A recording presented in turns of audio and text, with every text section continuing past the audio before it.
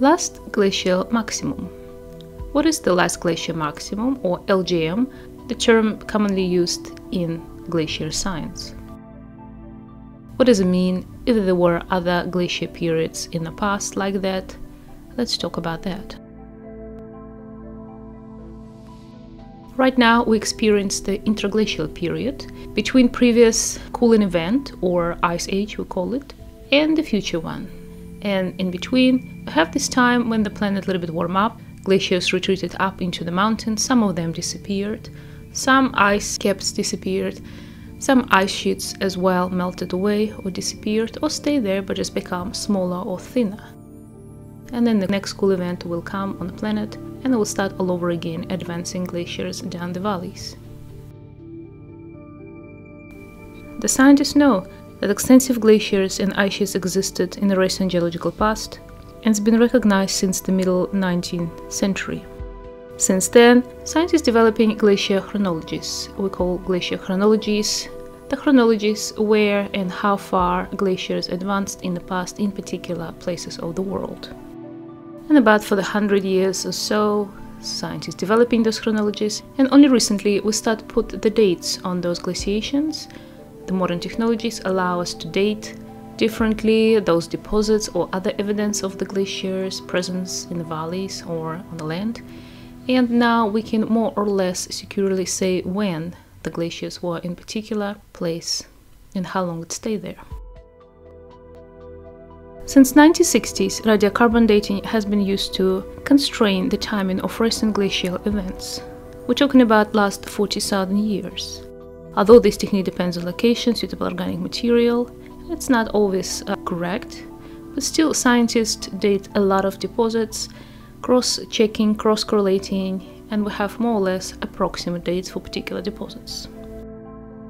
These chronologies have been revolutionized in the first decades of the 20th century, also by new cosmogenic radionuclide method, and also optically stimulated luminescence dating. These techniques date the duration of the surface exposure and the age of sediment burial, and allow us to place glacial chronologies on an absolute timescale, and we can correlate it with other data from marine and ice core records. Thus today we have quite secure data from particular oxygen isotope ratios in marine sediments, and also from the ice cores in Antarctica and Greenland. Marine isotopes record provide a benchmark chronology for the Quaternary period. Thus we can kind of look in the last 2 million years or so up to present time and see quite detailed record of fluctuation of those isotopes. Thus these marine isotope stages, we called MIS, number back from the present till past, with cold periods assigned to even numbers and warm periods to odd numbers. The current warm period is assigned to be MIS1, and the last period, when there was a cool event, full glacier conditions, we called MIS2, or last glacial maximum. All these periods characterized by glaciation, but the location or extent of the ice sheets will vary. We correlate these changes since the onset of the ice sheet glaciation in the early Oligocene to the obliquity cycles, about 40,000 years, watch my video about the Milankovitch cycles.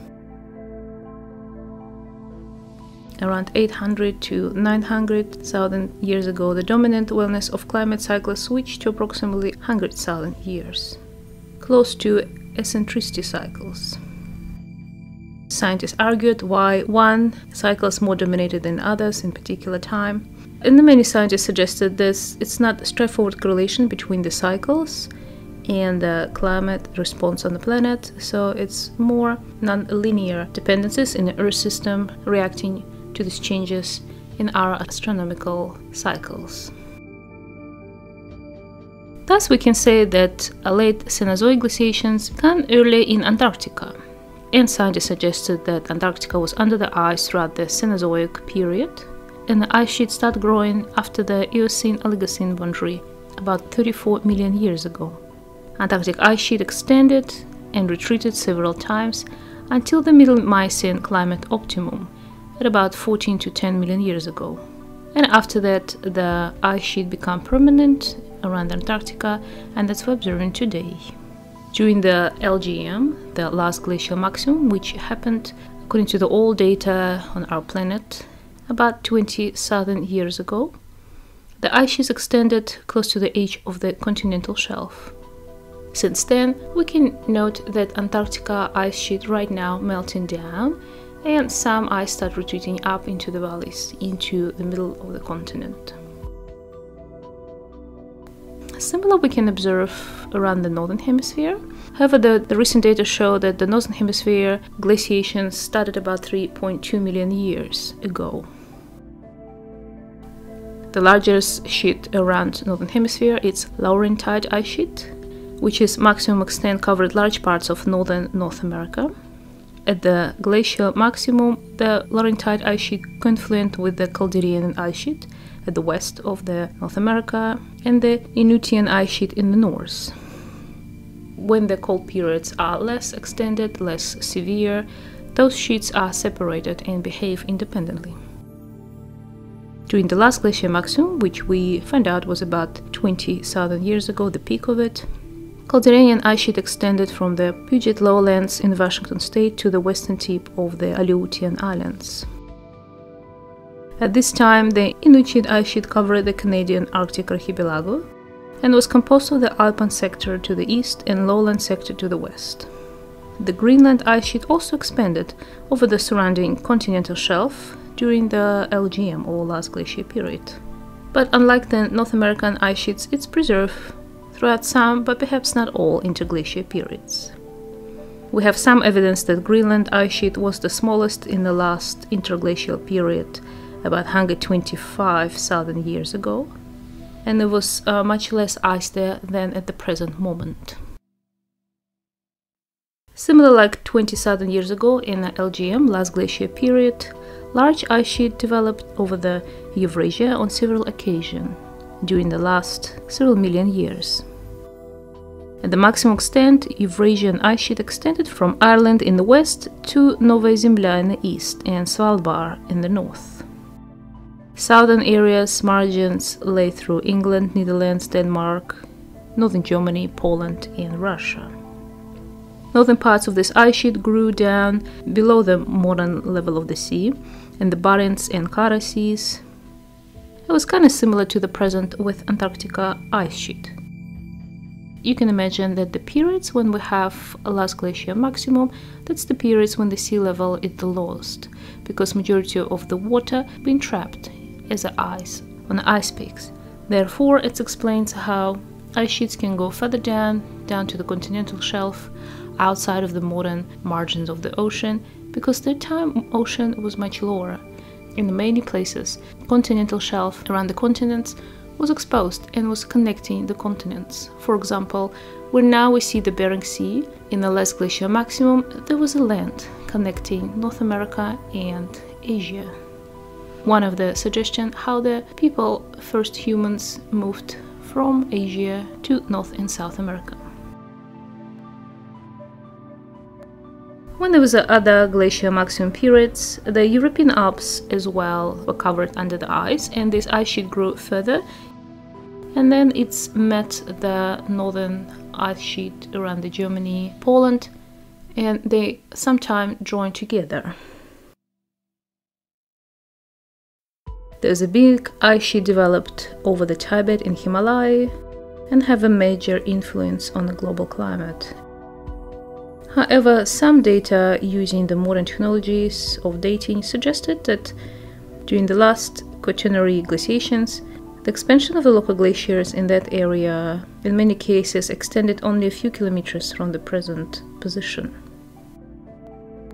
And as demonstrated, Tibetan ice sheet have been existed during at least the last few full glacial cycles, and kinda in a similar extent as it now. Similar glaciations were observed around South America, Patagonia. There was a big glaciation along Andean mountains, developed an ice sheet. And the most extensive glaciation occurred in Quaternary in southern South America, about 1.1 million years ago. We also observed the glaciation around Southern Alps in New Zealand. We know that still glaciers persist around New Zealand, they're melting away rapidly. However, in LGM, those glaciers cover majority of the South Island, and the small ice masses develop in places North Island of New Zealand, Tasmania, and New Guinea. People finding some evidence of some glaciers even being preserved in LGM around Australia. Therefore, you can see that in the last glacial maximum period, about 20,000 years ago, not only Europe, but also the other parts of the world were affected. Climate on the planet was different, and it was not just causing the glaciers going down the valleys, but it's also changing the sea level, changing the vegetation on the planet, forests disappearing, alpine areas increasing, cold temperatures around the air become drier, less moisture, and there was a lot of cold winds coming from the big ice sheets down the valleys. Therefore, everybody was affected by that. And one of the reasons scientists suggested that the humans developed so fast, which happened during last 10,000 years, was caused by last glacial maximum, when people have to fight through the glacial period, think more and develop different behavior, which caused us to developing the civilization on our planet. That's one of the theories, at least. Therefore, we can surely say it that although there's so many glacial to glacial periods, and there's a many smaller in between, re-advances of the glacier when small cool event happened, even during last 20,000 years ago, we have at least 3 confirmed cooling events which occurred globally. Therefore, we know in a general scale, 20,000 years ago there was the coolest moment on our planet. Since then, we're gradually moving towards the warmer period. Therefore, we call it interglacial period. That's just a brief overview of last glacial maximum period on our planet, how we know that it's occurred, how it's affected our planet, all its parts. And we talk more about glaciation, quaternary glaciation on our planet, and this effect on environment and people in the future videos.